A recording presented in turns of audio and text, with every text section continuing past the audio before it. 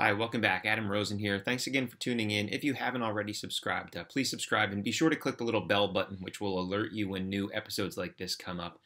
Today I want to talk to you about something pretty quick and pretty short, but it's a very common question that a lot of people have, and actually a big misconception, even in healthcare professionals outside the field of orthopedics. And that is, how long does this thing last? A lot of people have this misperception that it lasts 10 years and you have to wait till you're very old because you can only do it once. Now, the good news is you can have the knee done over, what we call a revision, multiple times.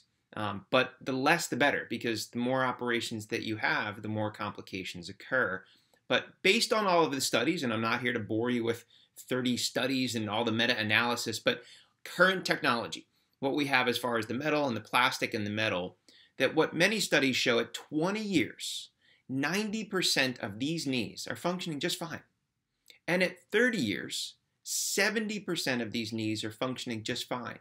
So if you're 65 and you have a knee replacement today, at 85, 9 out of 10 times it's working just fine for you.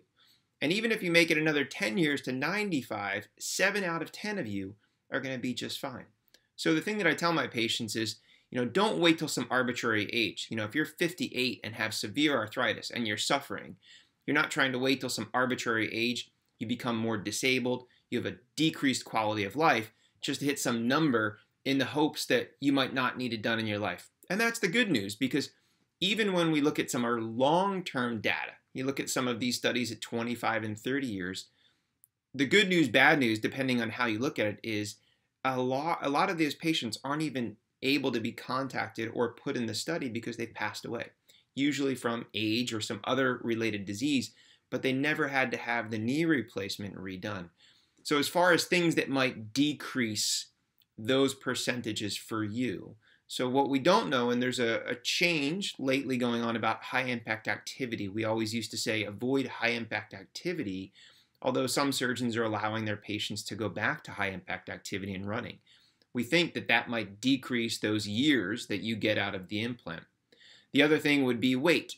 People that are significantly overweight are putting more force on both the plastic and the interface between the bone and the metal, and that might lead to earlier wear of the plastic insert. And then other things can happen around the knee where the implant doesn't fail, but if you get an infection, the implant may need to be revised for that reason. Or if you fall and break the bone above or below the knee, the implant may need to be revised at the time that they fix the fracture. But it is revisable, so even if you were younger and had it put in and it did fail, most commonly what happens is the plastic insert fails. And what we can actually do is go in and remove the plastic insert. It's modular in most knee replacements, and then put a new plastic insert in. It's a revision, and people sometimes say, is it not a big deal? It's a surgery. It's a surgery on you, so I always consider it a big deal. But it is typically less invasive, less painful, and a shorter recovery as opposed to the initial operation that you had done where we do all of the bone work. So I hope that answers a lot of the questions that you may have had about how long does this thing last. If you enjoy this information, click the thumbs up button.